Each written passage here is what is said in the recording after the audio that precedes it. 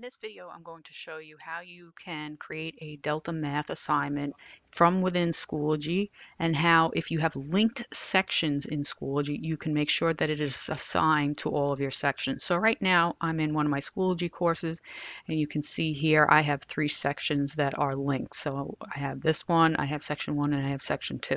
So what I'm going to do is I'm going to create a Delta Math assignment. So I'm going to do it in my Delta Math folder, and so what I'm going to do is click this green dotted line and then click Add File Link External Tool, and then I'm going to select External Tool. I'm going to scroll up in this new window, and from this drop down in the tool provider, I'm going to select the Delta Math, the first one. You're going to give this a name, so I'm just going to call this Test 3 Delta. I'm going to enable grading, which is a must in order for your students to be able to access this. You can give it a point value. You have to give it a category.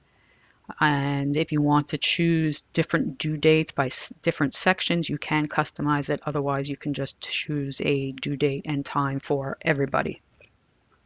So once you have all of that set up, I'm going to click Submit. So now I have the shell of my Delta Math assignment. So I'm going to click on the name of it so that I can actually get into Delta Math. So if you have used Delta Math and you already have assignments created that you would now like to use with your new school year of students, what you can do is in this landing page here, you're going to go ahead and click on Copy Assignment. So you can see here all different assignments that I have created, and they are linked to other courses. So you can see I have some that were assigned in June, and they were linked to a different Schoology course, which is why I need to make a copy of them. So let's say I want to use this one. So I'm going to select Copy, and then it's going to bring me over here. So at the time, I have one skill set listed here. You can add other ones or edit it.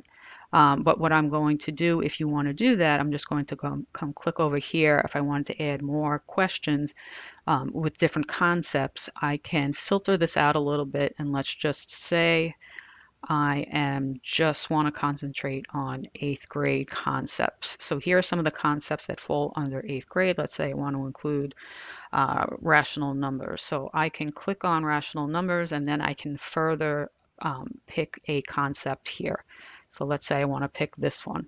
So by adding this, you can see by default it says, do you want to require 5 questions that cover this particular concept? You can change this if you want. So let's just say I only want to include, we'll make 3. And then if you want a penalty for each wrong answer, you can choose that. And by default, there will be one. But if you don't want to have a penalty for the student not getting correct on the first time, you can select this. And the students won't be able to move on until they actually get 3 right in here. So I have this done. Now I have to go over to these other 2 tabs and just make sure everything else is set up correctly. Do I want to post this assignment immediately? Yes. Do I want it to be in a folder? I don't need to do that right now.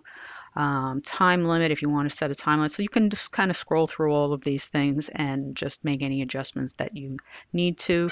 Grade passback, so if you want your grades to appear in your Schoology gradebook, you may want to change this if you want it right away. Otherwise, it's going to do it at the due date and time that is set. Or you can select manual passback, which gives you the option to push grades over into your gradebook. The last thing it's going to ask me to do is select a due date. Even though we selected a due date already when we created this in Schoology, that was the Schoology part of this. So we do have to select a due date here. So I'll just say this is due this Monday by 8 a.m. And then I'm going to select Create Assignment. So now that the assignment was created, it was only created for this first section. Remember, this course has 3 linked sections. So when I click on these other, this drop down here, you can see my other sections. I now have to do a little repeating of the process for section 1 and section 2. So I'm going to go ahead and click on my first linked section. So I don't have to actually go through the whole rigmarole that I went through before, because what I'm going to do now is I'm going to link to an existing assignment. So by clicking this, you can see here This is the one that we were just working with. So I'm now going to select link. And now you can see it has been linked to this assignment. And it will actually show you that now 2 sections in this course now have access to this assignment. You can make changes individually to each section if you want to, but it's not required. If you don't need to make any changes, then this will be, you won't be able to click assignment save because it's already done the work for you. So now I'm just going to do the same thing. I'm going to click on over to my section 2. And I'm going to do the same thing. I'm going to link to an existing assignment, and I'm going to click link.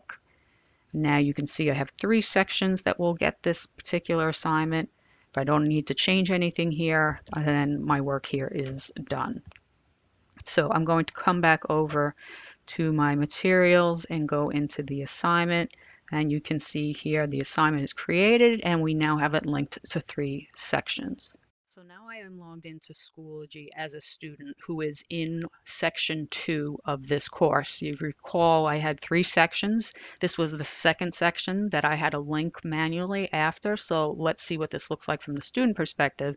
So if I go into here and I click on the test that I just created, this will now load because I linked the assignment. So the student will go through this, they'll submit their answers, and then on your end, when next time you click on the assignment in your Delta Math folder, you will start to see grades populate. It won't be immediate. It usually takes a couple of minutes to sync over. But if you had selected to post those grades immediately into your gradebook, then you will start to see them populate.